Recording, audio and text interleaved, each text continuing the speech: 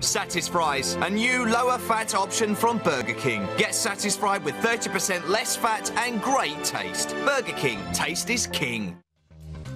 Well, if you ever saw them, you can say goodbye to satisfries. Apparently, Burger King's low-calorie French fries didn't whet the appetite of consumers, and the fast food chain taking them off the menu in almost all their locations across North America. Burger King's announcement comes the same week as a new pair of studies say the maximum sodium recommendations are too low and could even be unsafe. Jeff Stiers with the National Center for Public Policy Research joins me from New York. Jeff, this is a bad week for food police, isn't it?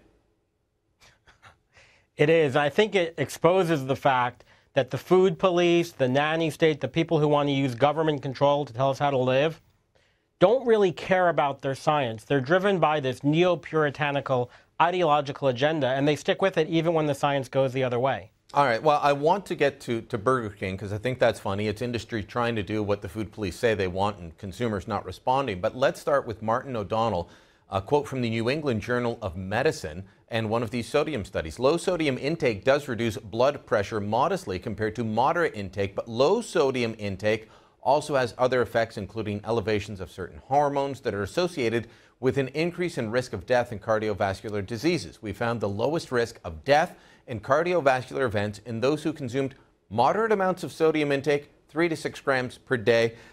They're trying to say we should only have 2.3 grams per day, according to the health experts.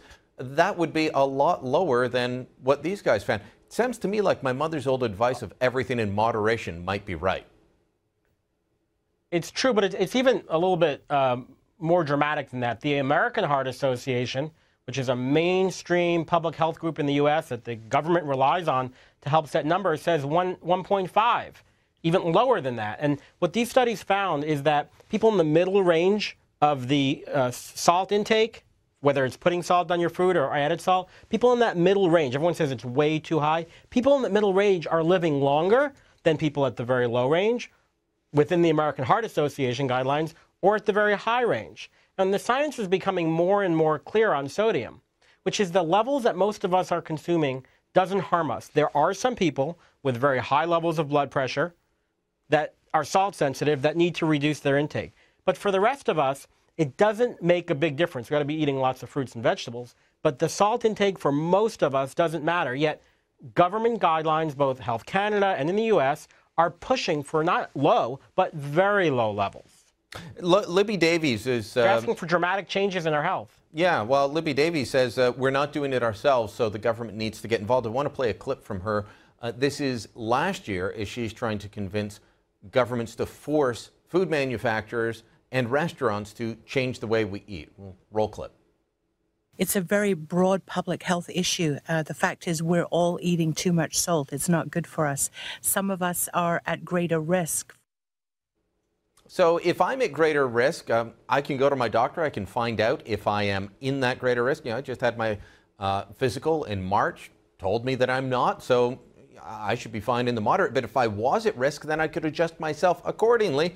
Why does everyone have to suffer? Brian, let me explain the insanity of the system that we're in now, where the government and activists are pushing the government to change the way we eat. They ignore the science. In fact, they'll often say, well, we're not sure yet, so let's use the precautionary principle. If we're not sure yet, better to be safe than sorry. If we only have a little bit of scientific evidence, why mess things up? Let's just be safe. Well, the safe thing we're learning is moderate intake. The government plan here in New York, where I live, former Mayor Bloomberg tried to lower salt intake. Government in Canada wants to do the same. If we actually lower salt intake, according to the latest studies in the New England Journal of Medicine, we're actually putting consumers at risk. This would be a mass experiment to dramatically lower salt levels. You're right, if individuals have high blood pressure, at risk of heart disease, and have high salt intakes, that section of the population ought to change their behavior. And the claim that we're all getting our salt from processed foods is ridiculous, because you can buy, for the people who want to lower their salt intake, can buy lower sodium foods. Consumers have choice, and industry can sell consumers what they want. There is a specific brand of lightly salted chips that my wife and I love. And those are the ones that we choose to buy because we like the taste, not because they're healthier for us. I doubt they are. I want to bring up a board and just talk about some of the failed examples. Like Burger King, satisfries failed, but like Burger King, other companies have tried this, including the McLean Deluxe. We had that at McDonald's. That came and went. Pizza Hut's The Natural, all-natural organic pizza. McDonald's fruit and walnut salad. McDonald's pulled the plug after listening to customers who said they didn't want it. Dairy Queen had the Breeze, low fat. If you're going to Dairy Queen, are you really looking for low fat? Industry keeps doing this. Consumers keep walking with their tongues, right? And walking away from these things. Industry is doing it because they've come under attack and threat of regulation.